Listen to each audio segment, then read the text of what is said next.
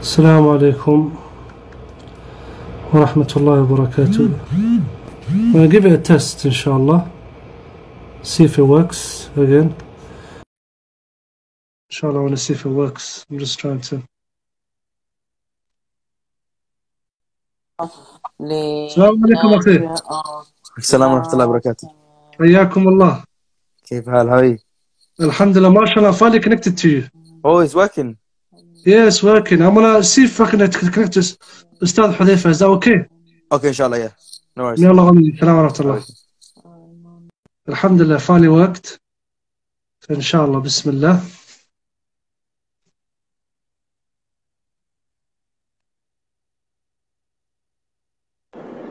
السلام عليكم. وعليكم السلام ورحمة الله وبركاته. ناري تكبير. I don't know, but you know what I did? I used the VPN and it worked. الحمد لله. ما أدري إيش صار. حياكم الله. Sorry شيخ. بارك الله فيكم. It's clear now, الحمد لله. Alhamdulillah. أخواني في الله. We have with us today our special guest, Ustadh Muhammad Huzaifah, Hafidhahullah. And he is currently a student in Jami'ah and Islamic University of Al-Madinah. And inshallah, bi'idhnillah ta'ala, inshallah should be graduating this semester. Inshallah, should be. Alhamdulillah, our Ustadh, may Allah honor him, he's a Hafiz of the Book of Allah subhanahu wa ta'ala, and also he's from one of the students of our beloved Sheikh. He's Sheikh and he's also my Sheikh, Ustadh, our beloved Sheikh Abdul Muhsin ibn Muhammad al-Qasim, who is the Imam of Masjid al-Nabawi, and subhanAllah, it was him and his father who came and they collected the works of, no, it was his grandfather, Sheikh Muhammad bin Qasim, no, sorry, Abdurrahman bin Qasim, and his father Muhammad, they're the ones who collected all the fatwa of Sheikh Islam ibn Taymiyyah, and he's one of the scholars of this ummah, him and his father. Inshallah, bi'idhnillah ta'ala, the topic that the Sheikh or the Ustadh is going to discuss is the benefit, أهمية طلب العلم, the importance of seeking knowledge. فليتفضل مشكورا. تفضل أخي العزيز. Okay, بسم الله الرحمن الرحيم. الحمد لله رب العالمين والصلاة والسلام على نبينا محمد وعلى آله وصحبه أجمعين. Inshallah, I don't want to keep this like it's late as it is, and I don't want to keep it too long, inshallah. And you know, like Shaykh Al-Saymi Hafidhahullah, he says قليل يبقى فينفع خير من كثير يلقى فيرفع. He said little bit, but it stays, is better than taking in a lot and then it leaving you. No. So inshallah, I think the objective of this muhadara or this live is obviously Talabul ilm is a life journey, right? So we can't mention everything, but maybe the main points. The main points. So especially for those who are in the beginning of seeking knowledge, just pushing them in the correct direction, giving them general nasa'ih for them to follow, and so on. So the first thing, inshallah, quickly I want to mention are some of the virtues of seeking knowledge. And there are many ahadith which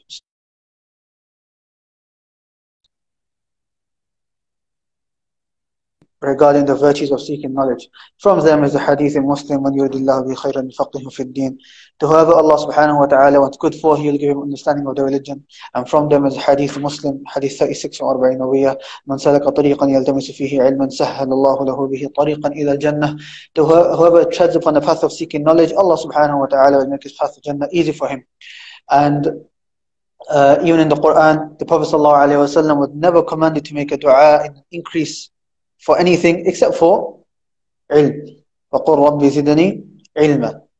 So these are many ahadith, and I don't want to mention too many of them because most of them are known. However, there are two statements of the Salaf and some of the ulama that I want to mention that many students of knowledge don't know, but this really shows how important seeking knowledge is. The first is by Imam Shafi'i rahimahullah, and it's also narrated Imam Sufyan al-Thawri. They said, لَيْسَ بَعْدَ الْفَرَائِضِ أَفْضَلُ مِنْ طَالِبِ الْعِلْمِ. They said there is nothing better after the obligatory actions except seeking knowledge. And We know that if somebody wants to go closer to Allah subhanahu wa ta'ala, somebody wants to increase their iman, the best thing that they can do, or they can start off with, are those things which are obligatory upon them. من حديث 30 from 40 نوويا البخاري حديث قدسي قال الله تعالى من عادى لي وليا فقد آذنته بالحرب وما تقرب إلي عبدي بشيء أحب إلي مما افترضت عليه. That my slave doesn't come close to me with anything except that which I have made obligatory upon him. And then once he's done that, وما يزال عبدي يتقرب إلي بالنوافل حتى أحبه. Then he does a nawafil, and the more nawafil that he does, he keeps coming more closer to me, more closer and more closer. And we know that the best things after the obligations that we can do is seek knowledge. There's also a similar statement by Imam al-Nawawi rahimahullah, and he says in Muqaddimah al-Majmu', he says, اتفق جماعات السلف. He said, a number of groups of the Salaf, all of them have agreed, أن الاشتغال بالعلم. He said, all of them agree that being busy with seeking knowledge أفضل من النوافل والتسبيح وغير ذلك من أفعال البدن. So they all agree that seeking knowledge is better than praying nawafil, doing tasbih, and all of the other actions which are considered nawafil. So this, inshallah, should be a small motivation for somebody to study, that you are doing the best action after the fara'id. You are in ibadah. You are learning about the religion of Allah. You are increasing your knowledge about the religion of Allah subhanahu wa ta'ala. From some of the fruits, your iman is increasing. Your knowledge about Allah subhanahu wa ta'ala is increasing. You know how to go about in your daily life. You know how to interact with others, buying, selling, as part of fiqh, and so on. From all of these, look at the number of the benefits that you are gaining. And even if, let's say, you're finding it difficult, as long as you are studying, you're in ibadah and you're being rewarded for this ibadah. Yeah. Jazakallah khairan. Barakallah. Is there anything else you want to add, or I have a few questions for you? خلاص تفضل with some of the questions that you have. طيب Sheikh, أحسن الله عليكم. So the first question is, what is beneficial knowledge? What is beneficial knowledge? Now this question is actually very, very important, because you want to seek knowledge. What type of knowledge you want to seek? There's two types. Either it's beneficial or either it's non-beneficial. Now nobody, if you were to ask any person on the street, if you're learning, do you want to learn something which benefits you or that doesn't benefit you? Obviously they're going to say what? They're going to say, we want that knowledge that is going to benefit us. And before I mention some points, there's a book that I would really recommend. And this book is by Ibn Rajab, rahimahullah, student of Ibn Qayyim, and also the grandson of Shaykh al-Islam Ibn Taymiyyah. Have you heard that before? No. Shaykh Usaymi rahimahullah, he says, وَهُوَ حَفِيدُهُ بِالتَّلْمَذَةِ. Okay, alright. He's his grandson by teaching, because obviously he studied Ibn Qayyim, and Ibn Qayyim studied with Shaykh al-Islam. So he's not his Ab al-Tini, but he's his Ab al-Dini. MashaAllah, MashaAllah.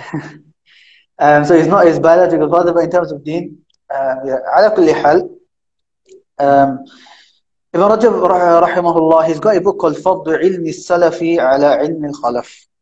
The virtues of the knowledge of the Salaf compared to, or upon the knowledge of those who came after them, of the Khalaf. In this, it's a book which can be read in, maybe it's translated into English. There's a few publications for it, and it can be read in like 2 hours. If you just sit down for 2 hours straight, you can read the whole book. It's not a long book.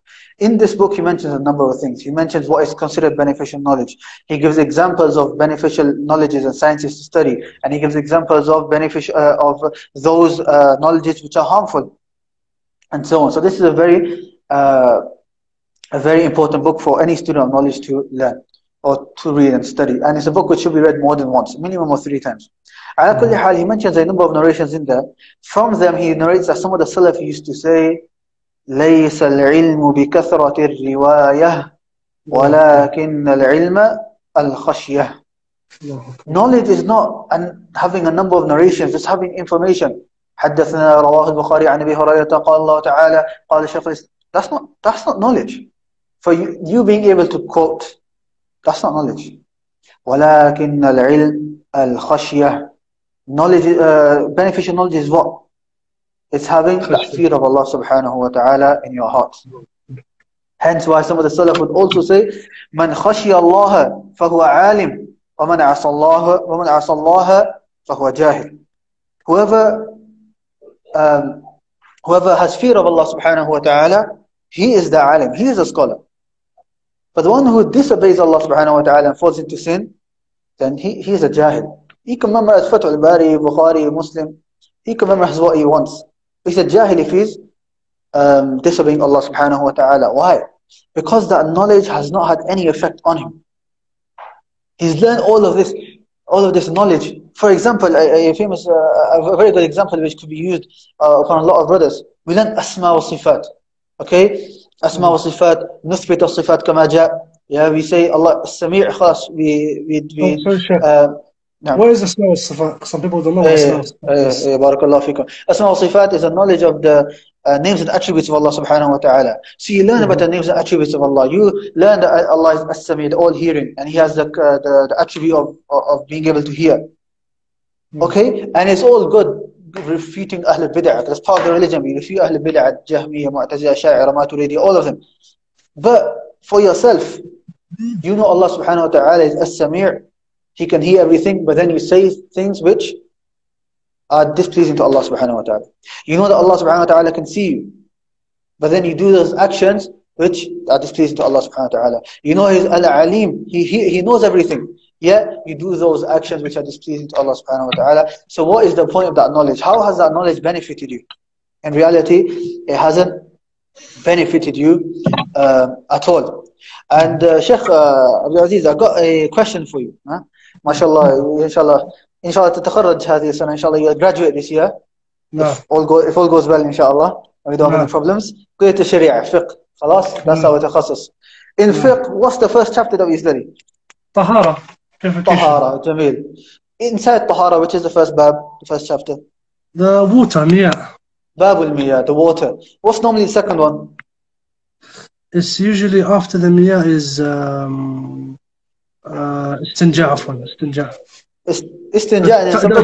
استنجاء الآنية جميل sorry I don't mean to put you on the spot like that أي نعم the آنية لا مش مشكلة هذا ينفهم من اسمه آنية استنجاء كذا نعم أنا حسب نعم بارك الله فيكم. So first is water and then it's آنية, utensils. Okay? Why? Because you have water, okay, in fiqh first you try to work out what water can you use for wudu. Because you got your pure water that you can use. Okay, the water is not going to float around in the air. You have to put it somewhere, right? So we learn what type of utensils are you allowed to put it in. This is water. Okay? Our topic today is knowledge, ilm. Ilm has to also be put somewhere inside a place. Where is the knowledge put? It's put in the heart. What's the wi'a of knowledge? The heart. What's the utensil of knowledge? Where is knowledge placed? It's placed in the heart. That's what Shaykh Rasim rahimahullah in the beginning of his Ta'zim al-Ilm, what does he say? He says, فَالْعِلْمُ جَوْهَرٌ لَطِيفٌ لَا يَصْلِحُ إِلَّا لِقَلْبٍ نَظِيفٍ. He said, knowledge is a jawharatun latif, it's a precious jewel. And it is not befitting for anything except for a clean heart. When you have jewelry, the sisters that are watching, they have their jewelry, their earrings and whatever else they wear. Where do they put it? They don't leave it lying around. They don't just put it in a drawer. They put it in a nice, safe place. Okay, and then they hide it away. Okay, same thing with knowledge. Knowledge is placed in the heart. So it's upon us to use this knowledge and to allow that knowledge to pure our hearts. If, for example, you on your thobe, you have some dirt on your thobe, aren't you shy of going in front of people? Especially like mashayikh, aren't you shy of going in the night thobes, the short sleeve thobes in front of Sheikh Sa'di Shithri or in front of Sheikh Qasim? If you're shy to go in front of the creation with dirt which is on the thobe, then why are you not shy to be in front of Allah subhanahu wa ta'ala when your heart is full of filth and sins? And so the Prophet ﷺ said in the hadith, إِنَّ اللَّهَ لَا يَنظُرُ إِلَىٰ صُوَرِكُمْ وَلَكِنْ يَنظُرُ إِلَىٰ قُلُوبِكُمْ وَأَعْمَالِكُمْ. Allah subhanahu wa ta'ala does not look at, how you look. if your shimar's on point, if you're, you got a tailor-made thobe. It doesn't look at all of those things. What does Allah subhanahu wa ta'ala looks at? He looks at your heart and your actions. Looks at your heart and your actions. So that's what knowledge should do to us. And also hadith number 6 from Arba'in Nawawiyya, which is in Bukhari and Muslim. ألا وإن في الجسد مضغة إذا صلحت صلح الجسد كله وإذا فسدت فسد الجسد كله ألا وهي القلب. Verily in the body there's a morsel of flesh. If that is sound, then the whole body is sound. And if that is corrupt, then the whole body is corrupt. ألا وهي القلب. That is nothing other than what? The heart. The heart. So it's something we have to look after. Even the Prophet ﷺ would make, in fact, from the most continuous du'as that the Prophet ﷺ used to make, not just a normal du'a, but a du'a that the Prophet ﷺ would regularly repeat. Ya muqallib al-qulub, thabbit qalbi ala dinik. O turner of hearts, make my heart firm upon your religion. So all of these actions, okay, from all of these actions, the heart, ikhlas, are we sincere when we are seeking knowledge? Okay, are we committing sins which are putting black dots on our heart until it becomes hard? Okay, all of these things we have to look at. So we have to take care of our hearts and also act upon that knowledge that we learn.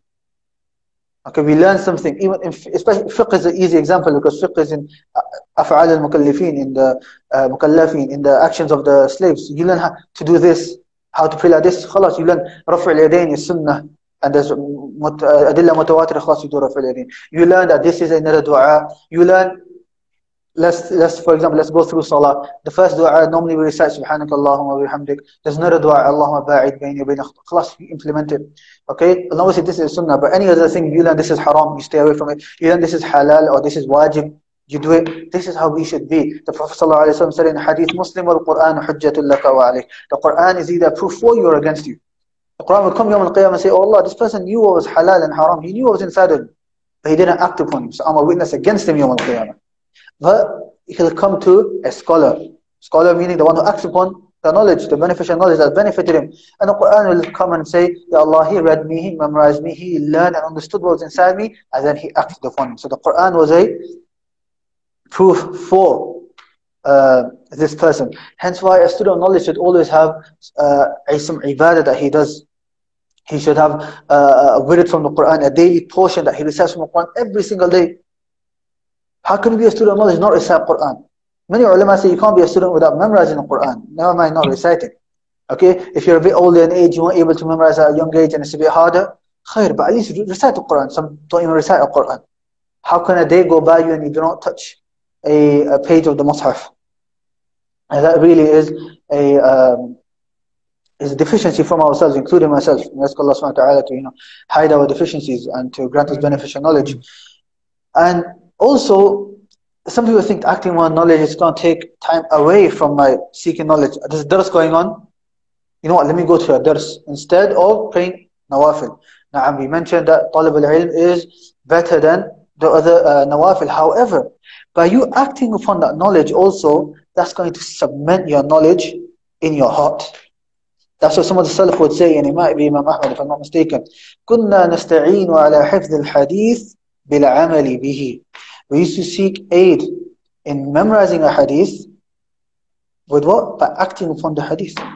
A hadith came and we learnt it. You could just, if you just learn things theoretically, it could go. But when you act upon it, or a demonstration, anything like that, it's going to stay in your head more. If you type here on Google, there's something called the learning pyramid. It shows how a person learns. Okay? In there, if you just listen, you only retain, I think, 5%. If you read, you only retain 10%. But if you act upon your knowledge, what you learn, you retain about 60% of that knowledge, according to that study. So this should be something which we should have our goal, that we are learning not to just have information, but to make it beneficial knowledge. We can act upon it. We gain more reward from Allah subhanahu wa ta'ala. We cleanse our hearts. Because in Yawm al-Qiyamah, Allah subhanahu wa ta'ala say in the Quran, He says, يَوْمَ لَا يَنْفَعُ مَالٌ وَلَا بَنُونَ إِلَّا مَنْ أَتَى اللَّهَ بِقَلْبٍ سَلِيمٍ. That Yawm al-Qiyamah is a day that no wealth, nobody's kids, nothing is going to help him, except the one who comes with a clean and sound heart. Allah, this is a reminder for myself first. All of us, we have sins, and if it was shown to the people, and the people would have come close to us at all. So ask Allah to hide those sins and forgive us for those sins and keep us far away from these sins in the future. So that would be, inshallah, hopefully a sufficient answer to the question what is considered beneficial knowledge. Huzaifah. Sheikh, the second question is, how should a student of knowledge split their time, importance of knowledge? How do they split their time as a Talabul? This is another good question. Now, if you think of it in terms of tartib, you've learned how important it is and what type of beneficial knowledge that we want. Now, okay, we have 24 hours in a day. Okay, now I want to split this answer into two, which firstly talk a bit about the importance of time itself. Okay, because some people just don't understand the importance of time. They say, I've got free time now. I've got time to kill. These two phrases should never come out of student of knowledge's mouth. They should never be, when people message me, are you free? I always reply, what is it that you need? Okay, because I'm not free. I'm either reading something or doing something. If it's something urgent, khalas, I'll help you. If it's not, then I ask you to excuse me because I've got important things to do, which is trying to learn the religion of Allah subhanahu wa ta'ala. Sheikh, sorry to interrupt. As Talabat al-Ilm, it's important to help the people and to answer questions. And a lot of the time, people, they message you, they want an answer and stuff like this. And sometimes you get back to them, sometimes you don't get back to them at all. And subhanAllah, a lot of them might think you're arrogant or you think of yourself or this, that. It's not that. You're just so busy with your studies and you have lots of things to do. And you have to prioritize, So you can't really give your time to everybody. It's good, you should help others, and it's not good to ignore others and answer the questions. Also, when it comes to fatawa, sometimes, you might not know the answer. So you have to go and ask the sheikh, and then, we'll take a day, maybe a couple of hours. And some people are impatient, they want quick fatwa, So it's important that there's husn al-dhan, there's good thoughts of Talabat al-Ilm when they don't get back to you, Yeah. When they don't get back to you, don't think that... Jazakallah khair, you're on point, this is something I wanted to mention a bit later on, talking about adab of a student, how we should ask somebody a question. Okay, so we'll talk about it there as well, inshallah. But just generally, we help. La shak. That's why if it's a question, most people ask me, I get back to them. Sometimes if I don't know the answer, I can't get back. Or if I'm mutaraddid, if I'm not sure, like I've heard the masala, I remember studying it, but I'm not 100% sure. It's not allowed. It's not allowed for me to answer the question because I'm not 100% sure. I don't have yaqeen in the answer. Okay, what if I end up saying something wrong and you act upon it? The sin's upon me. So I have to ask, many times I have to ask my teachers, and they're busy, so I have to wait for their reply. I might reply to you the following day. Okay? Just because because you message a sheikh at a time that suits you, don't expect him to reply back at a time that suits you as well. No. He's going to reply back to a time that suits him. And there's many other things, and inshallah, towards the end, I'm going to mention a few etiquettes on how to even ask a sheikh a question, how to have sabr with the sheikh, some adab of student knowledge. So back to the question, which is regarding the importance of time. That some students of knowledge love to kill time, go out. I mean, going out is good, okay, here and there with the friends, etc. But some people do it every single day, okay, and they just really waste their time. And from the first lessons that a student studies, generally, usul al-thalatha. What's the first ayah that comes in usul al-thalatha, Sheikh? Surah al-Asr. Surah al-Asr. What's the first word? Wal-Asr, by time. Wal-Asr, by time. Allah subhanahu wa ta'ala swears by time. Generally, what happens is, it's because it's an aqeedah book, they talk about the aqeedah perspective of it. You can only swear by Allah subhanahu wa ta'ala, but Allah subhanahu wa ta'ala can swear by what He wants because it's all His creation. But there's also another fa'idah, which is Allah subhanahu wa ta'ala, He doesn't swear by anything except that it has some importance to it. And what is Allah subhanahu wa ta'ala swearing by here? Swearing by time. Swearing by time. Shows that time is something important. I've got a quote with me here from Ibn Qayyim rahimahullah in his book Ad-Da'u wad-Dawa, or another name, Al-Jawab al-Kafi. He says, it's a long quote, so I'll try to just mention the beginning and the ending. He says, فَوَقْتُ الْإِنسَانِ هُوَ عُمْرُهُ فِي الْحَقِيقَةِ. He says, the time of a person, that's his life. You waste an hour of your time, that's an hour of your life gone. Think about that. you're not going to get that 1 hour again back. That 1 hour, you could have read 2 ajza if you can recite fast, 1 if you can't. That's 1 whole tarawih, just prayers normally just over an hour. You could have done so much. You could have listened to a whole lecture, you could listen to 2 khutbahs. Okay? That 1 hour you're not getting back again. And at the end, and towards the end of the quote, he says, فَإِذَا قَطَعَ وَقْتَهُ فِي الْغَفْلَةِ وَالشَّهْوَةِ وَالْأَمَانِ الْبَاطِلَةِ وَكَانَ خَيْرُ مَا قَطَعَ بِهِ النَّوْمُ وَالْبَطَالَةِ فَمَوْتُ هَذَا خَيْرٌ لَهُ مِنْ حَيَاتِهِ. He says, if the best of what you spend your time is hedonless, spending in desires, whether it's with girls, whether it's eating, any type of desire that it is, and things which have no benefit, and sleeping, and batala is not having any work, just being free. Ibn Qayyim rahimahullah says, فَمَوْتُ هَذَا خَيْرٌ لَهُ مِنْ حَيَاتِهِ. Death for this person is better for him than his life. He's not benefiting from his life. It's better if he just dies.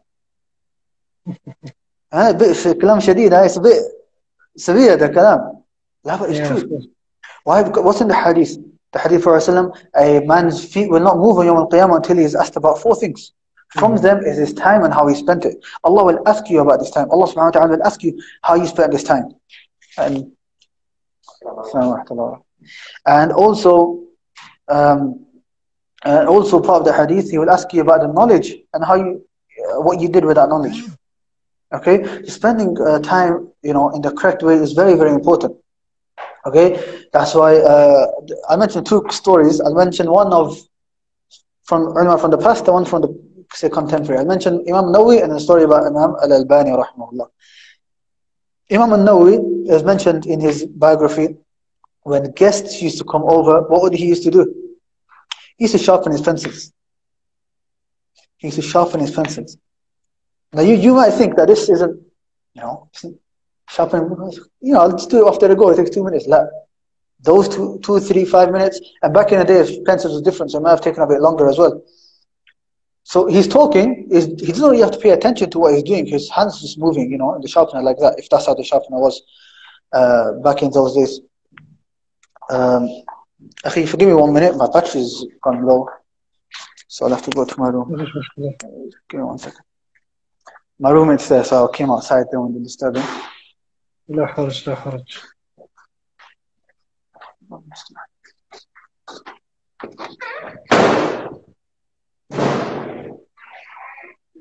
Just give me 1 second, huh?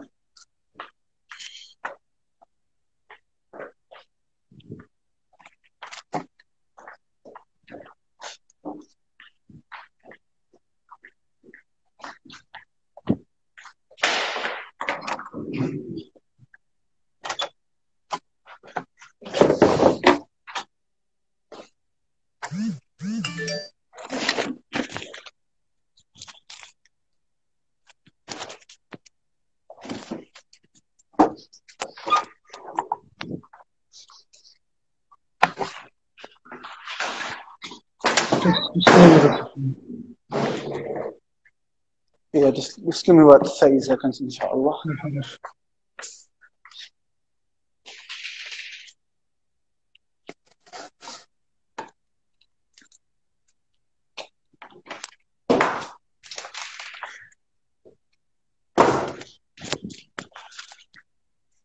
Okay, can you still hear me? نعم اسمعك شيخ. Okay, alhamdulillah, it's back on charge. طيب. Okay. So I was saying, like Imam al-Nawawi rahimahullah, he used to sharpen his pencils. Now we also have a story of, 1 second quickly, forgive me, 1 second. No problem, sir.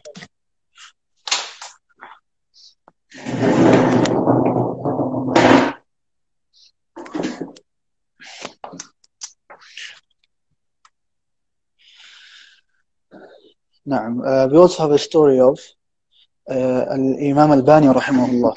Now Imam al-Bani rahimahullah, he had a door, okay? Now I've heard different narrations of the story. However, they all talk roughly about the same thing. And I'll mention the one that our Shaykh Muhammad al-Ishaqi hafidhahullah, he mentioned to us. And he mentioned that Imam Bani, he had a door, okay? And this door, he called in the carpenter. And he said, the handle is, let's say, on the right side. I want it to be on the left side. Okay, or it was either this is a push door, I want it to be a pull door, or the opposite, along these lines. So the carpenter, you know, this normal person, he looked at the Shaykh and he said, what difference does that make? And Imam Bani, rahimahullah, what does he say? He says, la, I counted that. If it was like this, I'll have to take this many extra steps, move forward, and I entered and leave this room this many times a day. So all of this would equal to me losing, let's say, 10 minutes. Oh, subhanAllah. Okay, or 5 minutes. However much the time was, I can't remember exactly the time. But what's the point of the story? Even if it was 2-3 minutes, he still would have done it. Why? Because the ulama knew the importance of time. Because imagine if it's, let's say it's 10 minutes. That's over a week, that's 1 hour. Some people that maybe are watching this live, they only attend durus which are 1 hour a week. Actually, that's your weekly dars that the Shaykh has just saved now, the amount of time he stayed.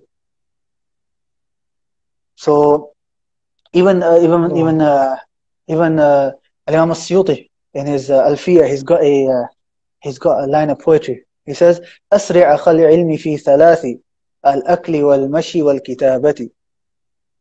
He says, أسرع أخل علمي في ثلاث الأكل والمشي والكتابة. He says, you know, my brother in knowledge, be fast in 3 things: in eating, in walking, and in writing. And some ulama add reading as well. Why? Because instead of walking from a place to another taking you 10 minutes, 5 minutes, you're 5 minutes earlier, 5 minutes you can read now. Eating, instead of taking 1 hour to eat, take half an hour to eat. Or even half an hour. Like instead of taking half an hour, take 10 minutes. You save 20 minutes. You can do, that's the gist of the Quran if you can recite fast. Okay? So the ulama, if you look at the ulama, they take a lot of importance to their time. They give a lot of importance to their time, and you have to. You can't be wasting time as a student of knowledge. You got to put all of your effort into being a student of knowledge. Okay. Sure. Hence, Sorry. تفضل. That's what they said. Knowledge, if you give it all, it will give you a little bit back. How تمام about if you don't تمام give it عليا. nothing? If you only give a little bit, all will give you nothing. Yeah, just gonna come in and go. Just خلاص. If you just attend a dars here and there, don't revise. And it's happened to me with some lessons. There was a Tahil al-Fiqhi, a Dora by Shaykh Amr Bajid. I attended about 5 years ago. Okay, and my Arabic wasn't the best. And the Shaykh is doing it again now, and I'm listening to it again, and I'm like, SubhanAllah, some of these things is like the first time I'm hearing it again. In that Dora, I became Jahil. Why? Because I didn't go over it again. And my excuse was that, you know, 5 years ago I didn't really know much Arabic, I didn't really understand. But we ask Allah to forgive us. I wanted to mention a statement of Yahya ibn Abi Kathir. No. Okay, let me just mention just this. Just a quick question. تفضل. Let me mention this. Let me mention this because I think it's quite important, inshallah. And then we'll do the question, okay? Yahya ibn Abi Kathir, he has a famous statement. لا يستطاع العلم براحة الجسم. That you can never attain knowledge by just the comfort of your body. However, there's one thing a lot of people don't know. And a lot of shurrah that were explaining Sahih Muslim, they had this problem about this statement. Okay? Do you know where Imam Muslim put this statement? He put it in Kitab al-Salah. Okay, he put it in Kitab al-Salah. And which chapter? He put it in Babu Mawaqit al-Salah. He put it in the chapter of the timings of the Salah. What relevance does that statement have to the timings of Salah? There's no reference. There's no relevance. However, Imam al-Nawawi, in his book, in his explanation of Muslim, he mentions, if you look at the hadith, and I think it was hadith of Abdullah ibn Amr ibn As, Imam Muslim comes with about 12 narrations of the same hadith. 12 different narrations, haddathna, till the end of the same hadith. 12 different wordings of the hadith. And that whole chain for one One chain, he probably had to travel so many weeks or months. So Imam Muslim comes and he places this statement after all of these ahadith. He's indirectly saying, I've gathered for you. Don't think I just relaxed at home and I chilled and just, listened to YouTube videos and just, that was it. La, I traveled. I had to go through a hardship. I had to memorize, I had to revise, I had to sit down memorizing these. I had to go travel to this person and then go to this person and hear it from this person, then go to this person and ask him about, is this authentic, is he thiqa or not, and so on. So that's very important to mention. And you had a question now. Jazakallah khair, Sheikh. Question is, does a person need a teacher to study, and also does he need to memorize? Okay. I'll answer this with the previous question, because somebody said, how do I split my time? Okay, and we can add this as well. The question was again, what was the question? Can you say the question again, please? How can you memorize, and how can you do you need to memorize to be, and also do you need to have a teacher? Teacher memorization. Okay, when splitting your time, okay, then and memorizing, all of this is built upon a teacher, okay? And we'll get to the teacher in a little while, inshallah. Firstly, how to split one's time, okay? Now, like we said, we're given the importance of time.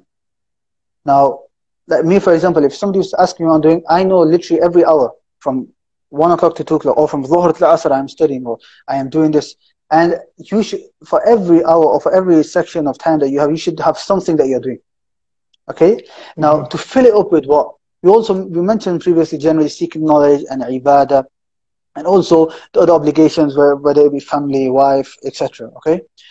Now, do I have to memorize? This is another thing. So I have to place time out for memorization. A lot of people ask me, okay, how did I memorize? Because alhamdulillah, as you know, I memorized 15, 16 mutun in the Mustawat al-Arba and some others as well. People think that, oh, you're hafiz, so it's easy for you. But they don't see it. I sit for a minimum of 3 hours a day trying to memorize. I know after generally my... And it's also a struggle as well. It's a struggle. Some things are not easier than others. It takes time. It's not just like khalas. You have to give it effort and time. In the beginning, even in Quran, one line was so much for me.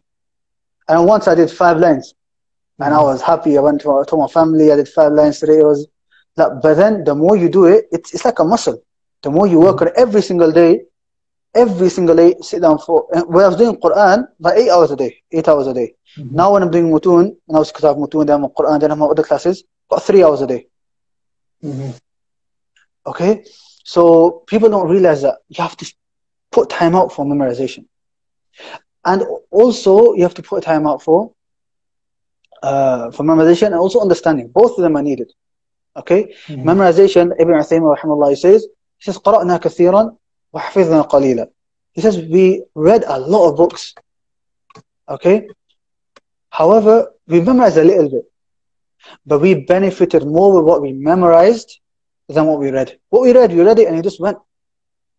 Whereas when we memorized, that stayed with us. And when you understood it as well, that's staying with us now for a long time.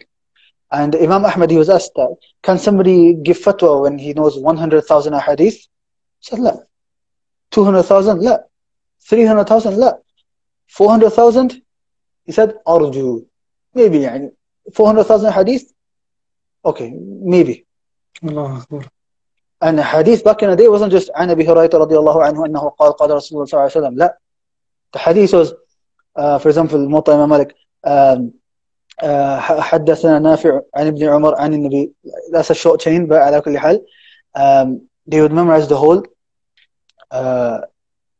chain. Okay, so you have to memorize and study. Which books to start off with and study to put in your timetable?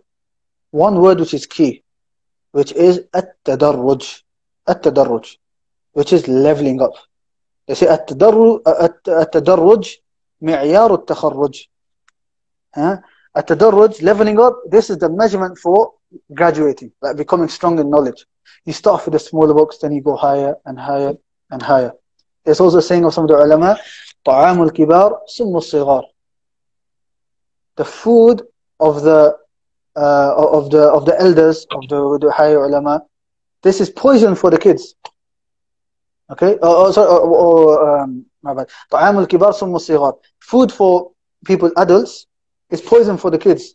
A kid 1 year old, you can't start giving him, I don't know, اللحم والرز, meat, rice, chicken and chips, steak, whatever, whatever it is you want to eat. It's going to kill him. He's going to get stuck in his throat. He's going to die. Same thing in knowledge. You don't start with the big books. Start with the small books, and you level up. And if you do that, you will go to a high level much quicker than the one who's just going around doing, okay, in this masala there's 10 opinions, this person said this person said that. No, one with his dalil, move on. Have a full picture, know what to do first, then after you can add. Every time you can add more. So that's regarding memorization and also time. Regarding a teacher, this is very important. Okay? A teacher is a must. And a teacher is the one who will tell you exactly which books to study, which ones to memorize. Because he will know you, he will know your level. So, sorry, Sheikh. Also, if you look at the sunnah of the scholars, of the ulama and everybody had to have studied one for a sheikh. It's like a chain of narration. You can't just start opening books and stuff, because you can get misguided, you know. Wallah, you get misguided. If you don't have a sheikh, the shaitan is your sheikh. Allah musta'an. Allah. Everybody has a sheikh. You know, you need someone, because you might understand something wrong. You need someone to guide you, to assist you, someone who knows your level, someone who. So this is the sunnah of how the scholars would teach. Every sheikh would have a student, would study with a sheikh now. No shak. Here I would mention 2 points. One story of Shaykh Hussein, rahimahullah. He mentioned that these people who are suhufi, we call them suhufi or mushafi, the Quran, they also just read from books. Okay, and also you have the famous saying that whoever shaykh is his books, he'll make more mistakes than he does that which is correct. There's one person who came on TV, and this clip, it's out there. It's on YouTube. You type in Shaykh Hussein and I think maybe Bukhari or something after that, it might come up. There's a person, he came on TV. He's not a student of knowledge or anything. Okay, he learned one of the other sciences, and he came thinking he knew, you know, what's going on, and he wanted to pick up an Islamic book and talk about it. And he said, Sahih Bukhari was not written by Imam Bukhari. There's nobody called Ismail ibn Ibrahim ibn Bardizbah al-Bukhari. There's nobody called that. In fact, the person who wrote Sahih Bukhari, his name is Jum'ah Bukhari. His name is Jum'ah. You know why? You know in the beginning of the book it says Jama'ahu al-Bukhari. This book is a hadith Jama'ahu Muhammad Ismail al-Bukhari. Yeah, Jama'ahu Muhammad Ismail al-Bukhari. He thought Jama'ahu means compiled. He thought he meant Jum'ah, and that's his name. So this, when you don't have teachers, you fall into stupid mistakes like this. Literally stupid. How more foolish can you get? And also what you mentioned, the asl of it is in the hadith of Abu Dawud. تسمعون ويسمع منكم ويسمع ممن سمع منكم. This person said to the Sahaba, you are learning from me. You are taking it directly from me. And then those who came after you will take from you. And so on. Meaning you'll have a teacher. When taking a teacher, there's something which is very, very important. Okay? And there are 3 things that I'm going to mention. The first point falls into the second point. However, just due to the importance of it, I'm going to make it into a separate point. The first is taking your knowledge from the correct source, the correct teacher, from Ahlul Sunnah wal Jama'ah. Somebody who follows the Quran and Sunnah from the understanding of the Salaf. Why? Like Ibn Mubarak says, إِنَّ هَذَا الْعِلْمَ دِينٌ فَانْظُرُوا عَمَّنْ تَأْخُذُونَ دِينَكُمْ. Very, this knowledge is your religion. So look at whom you're taking your religion from. Ibn Sirin, and both says in the Muqaddimah of Muslim. Ibn Sirin says, لَمْ يَكُونُوا يَسَلُونَ عَنِ الْإِسْنَادِ فَلَمَّا وَقَعَتِ الْفِتْنَةِ قَالُوا سَمُّوا لَنَا رِجَالَكُمْ. You know, we never used to ask about who your teachers, who you heard it from. But once the fitna happened, meaning the killing of Uthman, then we started to say, all right, tell us your men, tell us who you've taken this knowledge from. And then we would look, if from Ahlul Bid'ah, we wouldn't take from him. From Ahlul Sunnah, then we would take from him. That's something very, very, very important to take that. We only take from those who upon the correct methodology of following the Salaf. The second thing that you should look at when taking a teacher, the salahiyat al-shaykh. Is the shaykh a sound person to take from? Meaning in his conduct. Like I said, number 1 can fall into this. However, due to its importance, I separated it. Okay? Shaykh Hussein rahimahullah ta'ala only mentions the second and third one. Salahiyat al-shaykh Is he a person who has good conduct, or is he an open sinner? Okay, you have to look at these things. Why? Because you are going to be affected by your teacher. If you look at some of the kibar teachers of students of Ibn Baz, you'll see even the way they speak, it's like Ibn Baz. Look at the students of Ibn Uthaymeen. Ibn Uthaymeen, you know, he always says, وَهَذَا يَنْقَسِمُ إِلَىٰ قِسْمَيْنِ. This is two types. If it's taste and it's haram, this is halal. Now look at Shaykh Khalid Mushayqih, for example, and Shaykh Haytham Sarhan. All of their books, they've done the same thing. They split into two types, etc. They take from the sheikhs. So if your sheikh does not have good conduct, how can you go to him and take knowledge from him? All the bad habits he has is going to fall onto you. Be somebody who just mocks the religion and laughs about the religion. You're going to think it's no problem, and you're going to mock the religion. And mocking the religion is kufr, and you're going to fall out the fall of Islam without you even knowing. The third and last thing, inshallah, is going to a teacher who knows how to teach. Okay, especially for your level. Okay, somebody who will be giving to give you time. He makes you understand. Okay, for you, that's the person that you should go to. So these are three, you could say, principles of when taking a teacher. And the general ruling is those who are older in age, they are better to go to. You go to the kibar ulama. You don't go to someone like myself. You don't even come to someone like myself. But if there's nobody else, and then you have to, then khalas. And if I'm able to answer, I answer. But the asl is that you go to the kibar. You go to, for example, nowadays Sheikh Salih al-Husaymi, Sheikh Salih al-Fawzan, Sheikh Sulaiman al-Ruhi, and many others. So hopefully that answers the question of the teacher. Just moving on, just remember the statement regarding memorization, and I think this is very important. I said memorization, you have to put a lot of time into it. There's a saying right now. There's a saying right now where I just remembered. They say, "التكرار يعلم الحمار."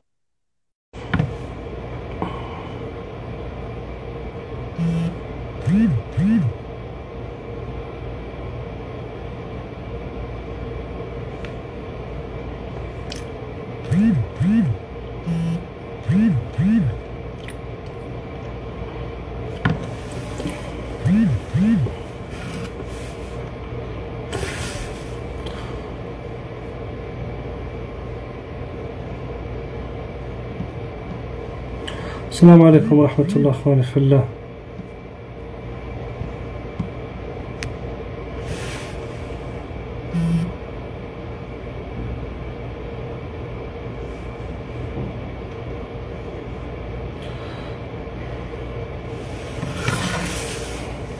السلام عليكم ورحمة الله أخواني في الله. Can you guys hear me?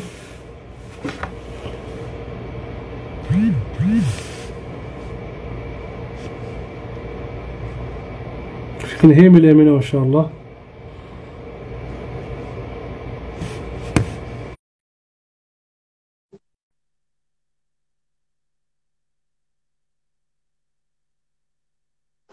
Assalamualaikum. Is the internet, huh? وعليكم السلام ورحمة الله. تفضل. Can you hear me? Okay. Just want to quickly finish off. Sorry, Sheikh, I can't hear you. Can you hear me now? Can you hear me now? Yeah, I can hear you. The internet is a bit ضعيف. تفضل. Okay, خلاص we'll wrap this up inshallah. اسمعك تفضل. Okay. اسمعك تفضل. Last point regarding memorization. The saying which is التكرار يعلم الحمار.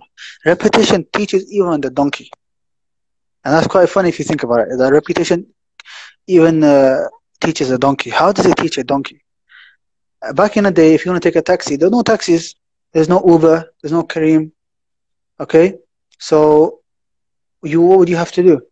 You would have to go on a donkey. So if you want to go to point A to point B, you have to get on a donkey. And obviously, donkey doesn't know the route. So the owner would have to walk with the donkey. Now imagine a donkey is doing the same route 10 times a day.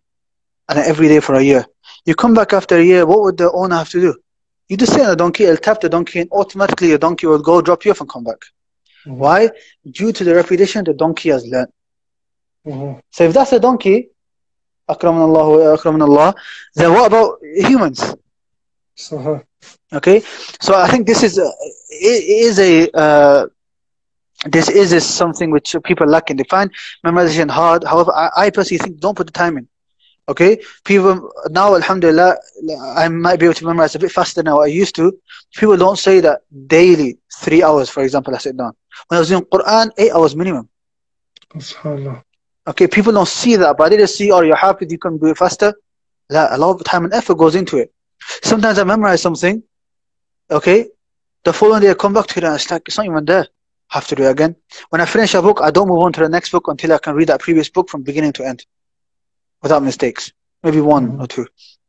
Okay, so I think that's very, very important for memorization, that people don't take into consideration. That repetition, to keep going, consistency, you have to keep doing it every single day. And Shaykh Al-Sami, he gives this advice as well. Memorize every day, even if it's something. Just keep that muscle of memorization going.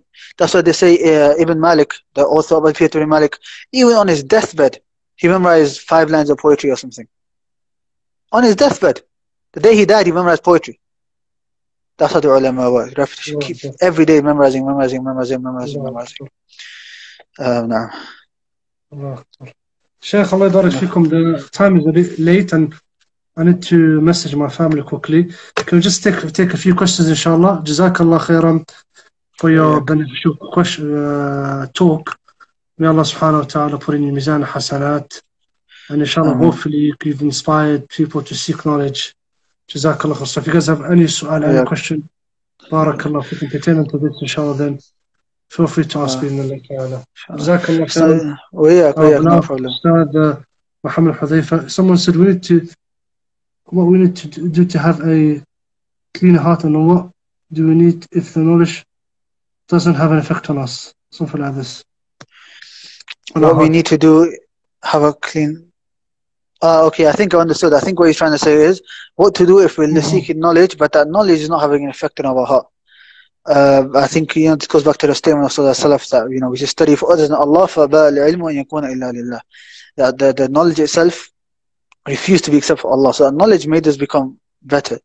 This and if that is not happening, then a number of things you have to question your niyyah. Firstly, question your niyyah. Like, are you actually doing it for Allah, or are you doing it for something else? If you're doing it for something else, Allah will give you whatever you're doing it for, but the dunya, the reward al-ukhrawi you won't get. Okay. Also, look at your ibadah. Are you doing any ibadah? Okay. Are you always on the last saf for salah, or are you there? Like you know the reward of praying in the first saf. Okay, and all the hadith regarding that, and going into the masjid and the congregation being 27 times more rewardable. But are you doing that? Are you doing istighfar? You're doing all these sins, but are you asking Allah subhanahu wa ta'ala to forgive you? The Prophet ﷺ in one majlis would ask Allah subhanahu wa ta'ala for forgiveness 100 times. And the Prophet ﷺ is ma'asum. Yeah, us, how many sins do we do day and night? And how many times do we actually ask Allah subhanahu wa ta'ala to forgive us? No. Jazakallah khair, Sheikh. Someone said about marrying a Talabul ilm. That's an interesting question. Marrying a Talibul ilm. How is it marrying a Talibul ilm or Talibatul ilm? Okay, look, we have to break the reality, okay? It's not something which is, it's not like Jannah, okay? Jannah is in Jannah, not here. You're not going to marry a student of knowledge and then whilst they, you sit with them, they're going to recite Bukhari to you and then do all of that. That's not going to happen. The reality is, the student is going to be poor, generally, okay? Okay, you have to have sabr. Generally, okay, don't think a student of knowledge is going to have money. La. You won't have the best living conditions all the time. Sometimes it might be okay, but most of the time you won't have good. So I think Imam Shafi'i, I think it was him or some of the Salaf would say that you won't have the sweetness of knowledge until you taste poverty. Also, don't think that the student's going to stay with you at home 24/7. La. What's going to happen is going to come eat and go, sorry, I got a dars to go to. I have to go to a lesson. I got this to do. Why? Because the student knows the importance of his time, so he's going to use his time in the most beneficial things. Yes, he knows the right that he has to give to his wife, and he'll give that right. But it might not necessarily be how much you want. 5 hours. You want him 5 hours a day to sit with you, or maybe not a day, but you want him to sit with you for hours. No, for 5 hours, how much could you study in that time? Okay. Obviously, a student of knowledge, especially the one who has wisdom, he will know how to deal with this time. Okay, but don't expect it to be just like, you know, love hearts and flowers and all of that. La, marrying a student is hard. Even for the guy, the woman has to have patience. Even the guy has to have patience. Okay, if you've married another student of knowledge, خلاص, you this one might want her to do something. She's gonna come along and be like, la, actually there's khilaf in this, there's this, and okay, she must start debating you on some masail. Okay, especially as a guy, you know, you want the guy generally, he wants to be the main figure in the house, so that you have to have patience and stuff like that. Okay, and many of the things. So the point being is that marrying a student of knowledge is not something easy. If you want to marry a student of knowledge, you have to, my advice, صابروا اصبروا وصابروا. Have sabr, and then have sabr for having that sabr, upon sabr. Okay, it's not going to be something which is really easy. Jazakallah khair, Sheikh. Inshallah, this will be the last question. Let's pick the manners one that he just asked. Yeah, تفضل Sheikh. Okay, could you elaborate on the manners of a student of knowledge? Manners is very, very important. If you see a person that does not have manners, and he claims knowledge, know that this person does not have the reality of knowledge, and rather he has just a picture of knowledge. Okay, Ibn Qayyim rahimahullah, he says, أدب المرء عنوان سعادته وفلاحه. That the mannerisms of a person, that is like the title or the address for his happiness in and success in the dunya. And obviously the opposite can be said also. And Yusuf ibn al-Hussein, he says, بالأدب تفهم العلم. He says, with the manners, that's how you will understand knowledge. And the Salaf would teach mannerisms to the children and the students before seeking knowledge. Ibn Sirin rahimahullah says, كانوا يتعلمون الهدي كما يتعلمون العلم. We used to learn mannerisms just as we used to learn knowledge. Okay, now this is very, very important. You have to have knowledge, your mannerisms in a number of things, and inshallah I'll wrap this up. Mannerisms in of yourself. Okay, how do you dress when going to a daras? What's your niyyah? All of these things. Imam Malik, before going to any lesson of hadith, he would have a shower, he would comb his hair, he would put perfume on, etc. There's mannerisms with your teacher, a way of speaking to a teacher. One person messaged me, and I didn't reply to him, and he got really mad. I just ignored him. Okay, he messaged me saying that, how can you say this, and you said this, and this person said this and that. If you read the books of students, mannerisms of student knowledge, none of that is from the mannerisms of student knowledge. For example, when asking a question, first you should think, why I'm asking this question? What's your intention? Then is the question. As well. Ask them short questions. Yeah, that's the second point. Yani, for example, some people, start with Assalamu alaikum. Some people, they would just say, they would just ask without starting the salam, or they would, for example, like someone said, yo, gee, I got a question. I'm like, yeah, do I look like a roadman to you that you're going to call me OG? No, how to ask a question. Assalamu alaikum. So a number of things I was going to mention. That the first, why are you asking the question? Secondly, is the question itself beneficial? Thirdly, when you're asking the question, is your teacher, is this the correct time to ask the teacher? Is he talking to somebody else? Does he look angry? Is he hungry? All of these things you have to take into consideration. If it is, that's what Ibn Abbas, the student of Zayd ibn Thabit radiyallahu anhu. Ibn Zayd ibn Thabit, if he was sleeping, because obviously Ibn Abbas and the Prophet passed away was only 13, okay? He would go, and in the sun he would wait for Zayd radiyallahu anhu. And Zayd would come, and he would wait hours, and he would ask, why? Why are you waiting for me? You're the nephew of the Prophet sallallahu alaihi wasallam. He would say, la, هكذا أمرنا نفعل بالعلماء. This is how we were taught to respect the ulama. We don't disturb when you're sleeping, we leave you to sleep. And also from the etiquette is how to ask salam, make dua. You don't say, Sheikh, you said this, however this Sheikh said this. La, don't mention this Sheikh. Just say, Sheikh, I've got a question. Sheikh, ahsanallahu alaykum, may Allah reward you. You said something I didn't really understand. There's another hadith, it seems like it's contradiction. Could you clarify this more? Yeah, because you just attended one lesson, read one book in English. The Sheikh has been studying for years, read probably 10 volumes of books on that mas'ala, and you're going to come and say, oh, but this guy said this. Relax yourself. So that's etiquette with your teacher. Then etiquette in your lesson. You don't lean in your lesson. You don't bring your legs out in your lesson. Then there's etiquette with the students of knowledge. Your classmates, not have jealousy, help the khair, because knowledge, like Shaykh Huzaifah said, is mercy between the students. And as long as that mercy stays, then that's how you will benefit with your knowledge. That's why Ibn Kathir in Bidayah wa Nihaya, he praises al-Dhahabi. And Shaykh Qasim does ta'liq upon this, and he says, look, Imam al-Dhahabi and Ibn Kathir, they were classmates, you could say. Why has the knowledge been so beneficial? Tafsir Ibn Kathir, Sir A'lam al-Nubala, al-Bidayah wa Nihaya, all of this. Why? Because they had good mannerisms and rahmah between each other. Then there's also mannerisms with your books. There's also mannerisms in the place of where you're staying. And all of these come under mannerisms. We don't have time to go through them because I know it's really late. Myself, I have a lesson I'm teaching in the morning tomorrow. However, let's just finish with mentioning a number of books that somebody could study. Two main books. Let's just keep it to two main books, inshallah. And both of these books I plan on teaching when I go back to UK. The first is تذكرة السامع والمتكلم. تذكرة السامع والمتكلم. It's translated into English, okay? By Ibn Juma'ah. It's a very, very amazing book. And the second is حلية طالب العلم. حلية طالب العلم by Bakr Abu Zayd, and Ibn Uthaymin rahimahullah also has an explanation of this. So I think we'll leave it for that because again, late for yourself and for me as well. Barakallahu feekum. Jazakallah khair for having me. I ask Allah subhanahu wa ta'ala to keep us sincere and to accept from us. I do apologize towards the end. I was just messaging my family right now. Just wanted to... No, it's okay. It's okay. Jazakallah khairan for joining this. May Allah subhanahu wa ta'ala honor you and preserve you. And may Allah subhanahu wa ta'ala increase upon beneficial knowledge. Amen. How was the university? Everything was good? Sorry? I said, may Allah subhanahu wa ta'ala make things easier for you. So it keeps cutting out. Yeah, it keeps cutting. We'll leave it at that, inshallah. Jazakum Allah khair. We'll end with this, inshallah. I'm going to save the life. Assalamu alaikum wa rahmatullah. Wa alaikum assalam wa rahmatullahi wa barakatuh.